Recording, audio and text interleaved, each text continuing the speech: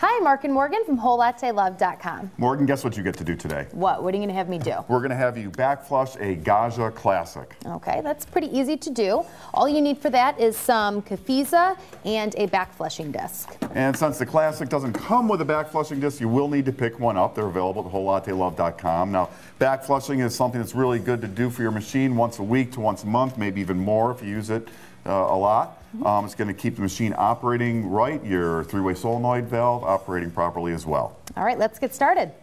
Okay, so first thing we'll do, Morgan, if you want to measure out a teaspoon of the kefisa, and then I will get the backflush disc going in here. Whoops, pop it out just like this usually. There we go, it's a trick. Put that in there, put our teaspoon in. And we're just going to lock that into the group head. And then hit the brew button. We'll go just till we hear the machine start to labor a little bit.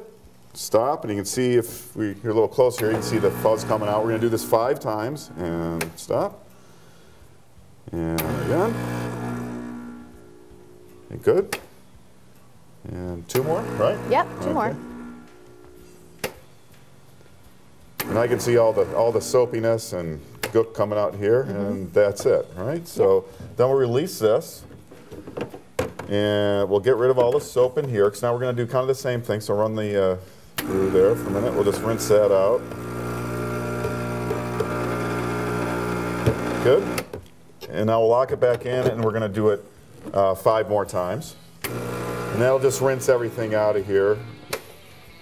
You can kind of keep an eye in down here to when there's no more soap coming through. Then you'll know it's clean. Good. That was 5. And that's 5? Yep. Okay. So, you know, again, really easy to do and an important maintenance tip for your machine.